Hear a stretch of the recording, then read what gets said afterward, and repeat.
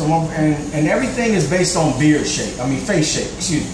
Facial shape is very important with beards, for the lining of the beard, for the shape of the overall beard.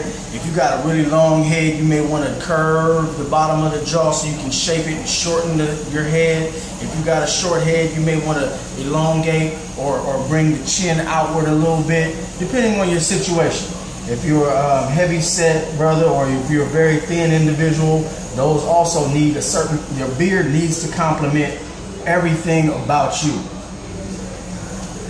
So once again, my brother B, he's got a very normal shaped head. You know what I mean? It's not too long, it's not oblong, you know, it's not a square head.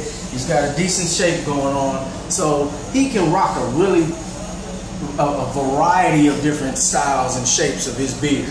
So we're just gonna go, I like what he's got going already here, and I'm pretty much just gonna shape it up and keep what he has going. We're gonna go straight down. We don't want to, you know, he's not a round brother, so you don't really need like a Rick Ross type of beard where, you know, the beard kind of takes the shape of his face and you know, the beard completes the shape of the face. So we really want to kind of keep the contour going straight down.